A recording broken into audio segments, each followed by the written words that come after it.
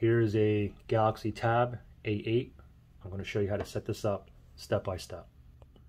So as soon as you turn it on, you should be on this welcome screen where you need to choose your language. You can tap down here and you can go ahead and choose your language. I'm fine with English in the United States. I'm going to tap on Start. A few legal items to review. You can go and clap on Details to read each of these. In order to proceed, you must click at least the first two, okay? But I'm fine sending the diagnostic data, which is optional as well, okay? So I can just click down here for all of them. That's fine for me. I'm going to tap on Next.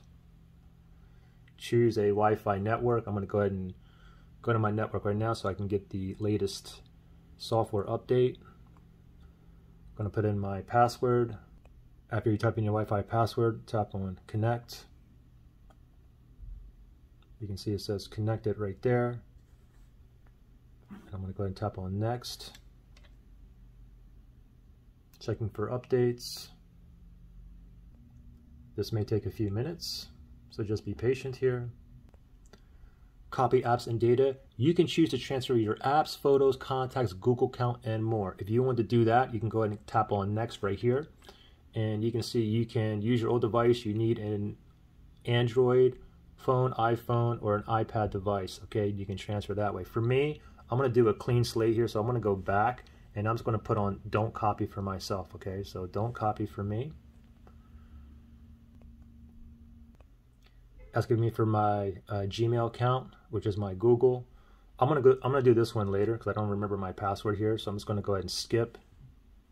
I'm going to skip right there. Again, I'll just do that later.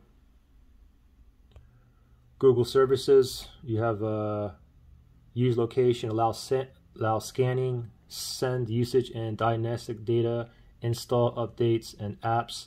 These are all optional, okay? I'm fine with having them all toggled on for myself, and I'm going to go ahead and tap on Accept. Protect your tablet using a password. For myself, I'm just going to use a PIN for now, and then later on, I'll go ahead and do the face recognition. But for now, I would recommend putting some kind of password in, okay? So for me, I'm fine with the PIN here first. So for the PIN, put your 4-digit number in, and then tap on Continue. And you need to confirm again one more time. After you type in a second time, tap on OK.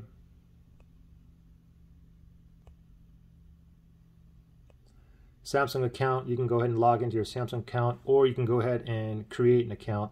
For myself, I'm not even going to use my Samsung account, so I'm just going to go ahead and skip. And I can skip and I can always sign back in later or create an account later as well. You're all set up. Let me tap on Finish right there. And voila, you guys are in business. So pretty simple. Any questions or issues? Just comment below. Good luck, guys.